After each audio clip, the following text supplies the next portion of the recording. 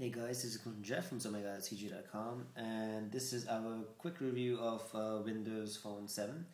So starting off from the lock screen, you can see that this is the lock screen right there.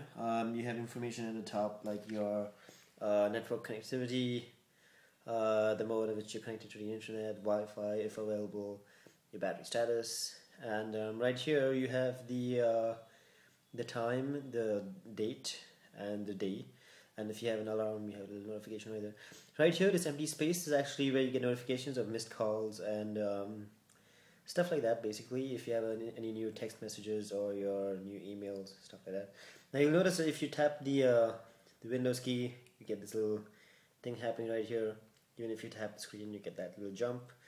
So this is a good indication of what you're supposed to do is just slide that right up there, and you get this interface right there. Alright, so basically you have the home screen, which is supposed to be this, and you swipe over there and you have your full list of applications right there. Basically whatever you have installed will appear here, but whatever you can basically choose what to put on the home screen. It's also worth mentioning that these are not actually icons, these are live tiles. That's what Microsoft first called it. Basically they display information live. For example, the Pictures app pulls in a picture. The People's app, as you can see, keeps on showing you pictures of your friends and the latest status updates.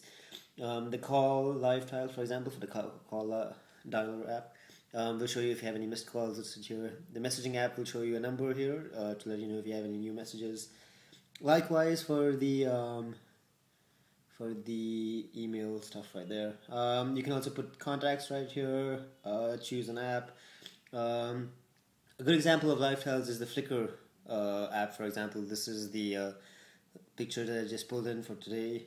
So yeah, basically you can, let me just give you an example. You can press and hold, long press on something for it to be selected, and you can just move this around wherever you want, right there, for example. I'll just push this up. That kind of stuff, yeah. And you can press this to remove it, and it's removed. Likewise, you can go back into the list of all your apps, and then long press on this, which you'll see this little menu drop down here. Now this behavior is actually common to the whole OS. You'll see this everywhere.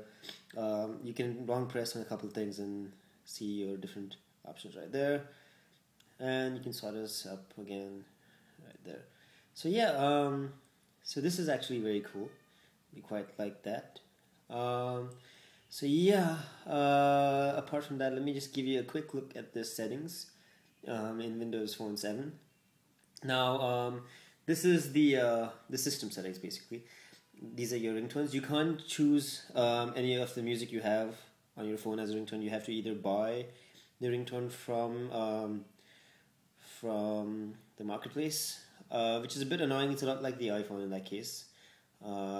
So that's a bit disappointing. Again, you can set your text message tone, your voicemail tone, your email tone, and there's a couple other things there.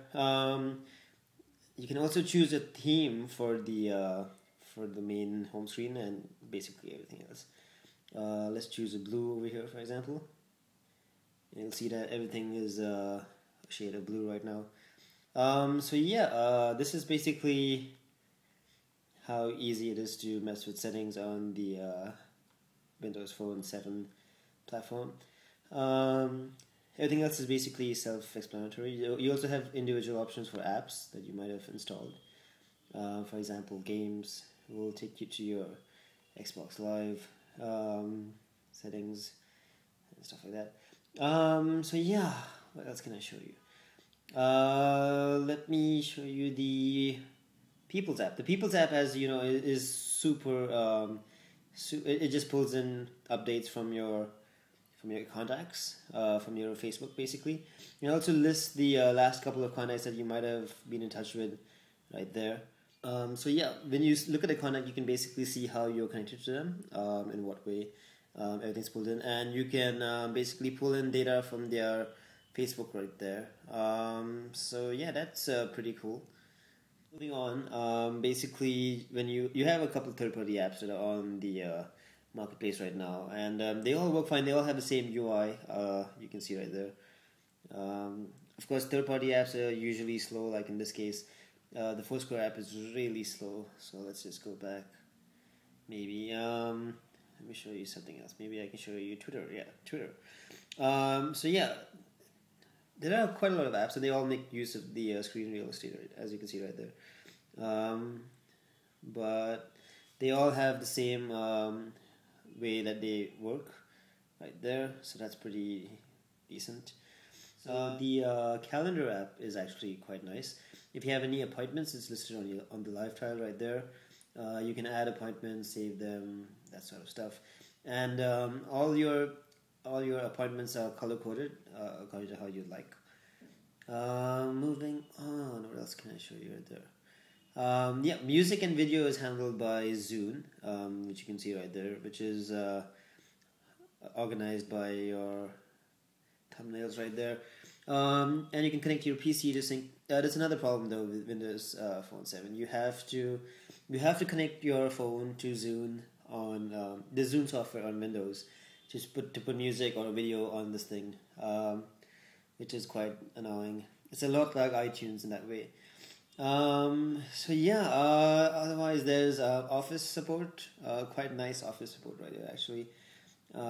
Typing a Word document is quite easy, and you have quite a lot of even the keypad for Windows 7 is actually quite nice. It does take a little getting used to though, but that's how you do it right there. There's also the landscape keyboard, which takes use of the whole screen real estate. This gap only appears in some apps though. It's not in all of the apps right there. Otherwise, everything's basically in portrait mode. Email is also quite well organized right there. You can download pictures, and there is default HTML support. There's also you'll notice that a couple menus have this little row of tiny dots right there that you can tap on to get to more options. So yeah, it's a pretty solid platform, like we said in our review on the site. Again, there is no multitasking, but it is coming soon. There's also copy and paste, which isn't there right now, which again is also coming soon. So yeah, that's about it. If you have any questions for Windows Phone 7, do let us know in the comment section below. But you can check out our very detailed review on the site itself. The link to that is in the bottom right now. That's about it.